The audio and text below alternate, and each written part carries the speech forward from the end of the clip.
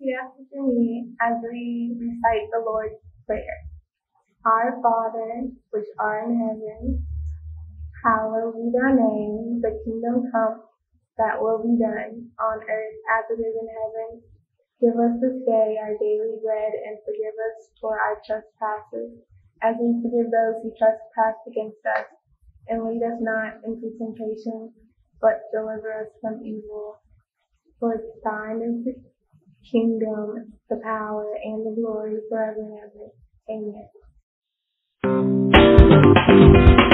Welcome to By Kids for Kids Bible Stories, produced by Audio Visual Education.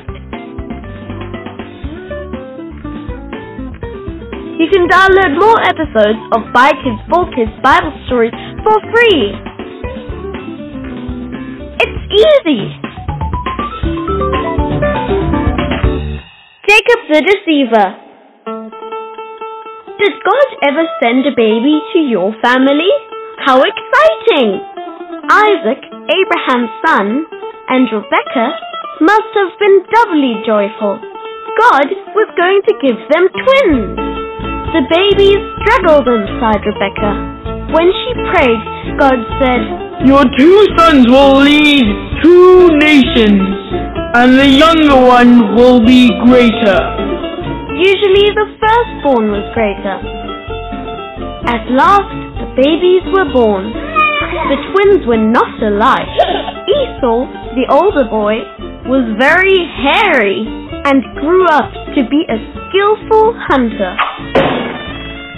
Jacob was smooth-skinned and liked working around home.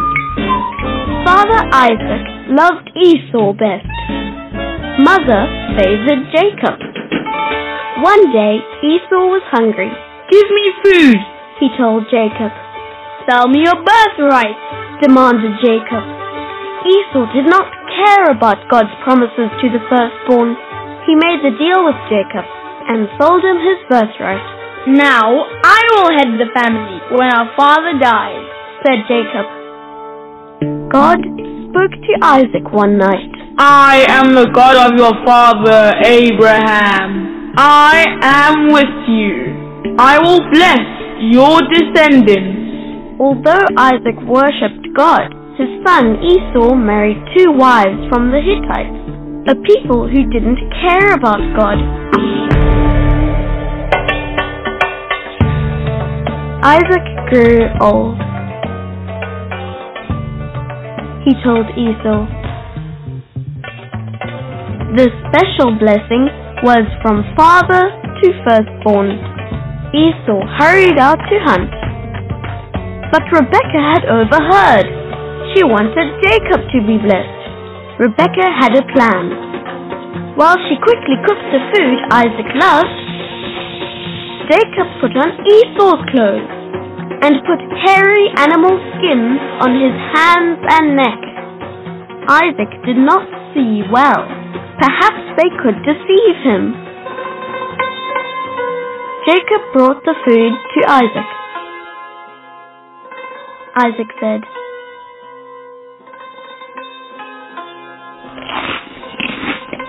After he had eaten the food, Isaac blessed the son, kneeling before him.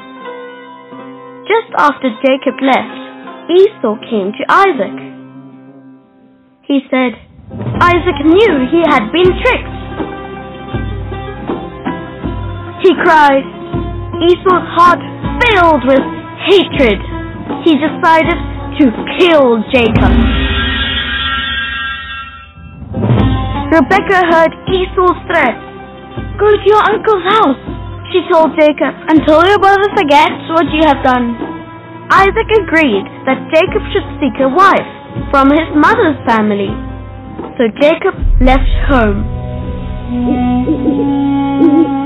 That night, Jacob stopped to sleep with a stone for a pillow. Perhaps he was lonely, perhaps afraid, but he was not alone. God spoke to him in a wonderful dream. "I am the God of your fathers, Abraham and Isaac.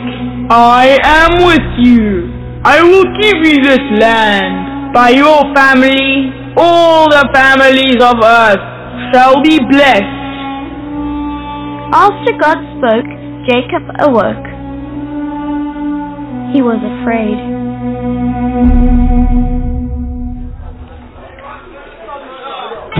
Jacob's uncle Laban welcomed him.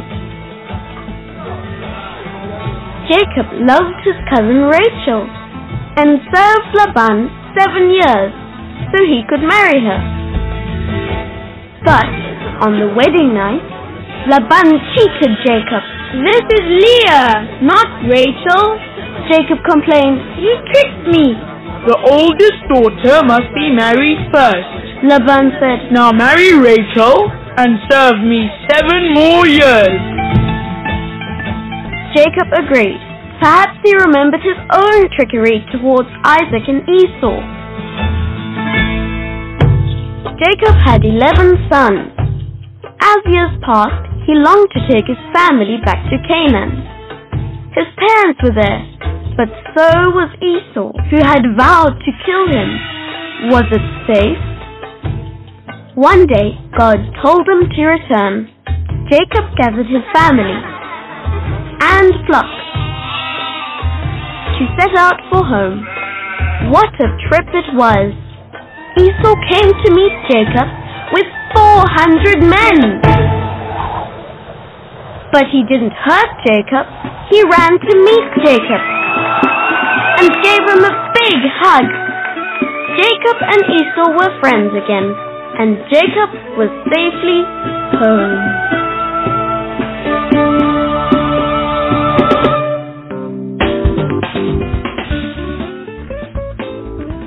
Bye Kids, for Kids Bible Stories. In partnership with BibleForChildren.org, you can download more episodes of By Kids for Kids Bible Stories for free. It's easy.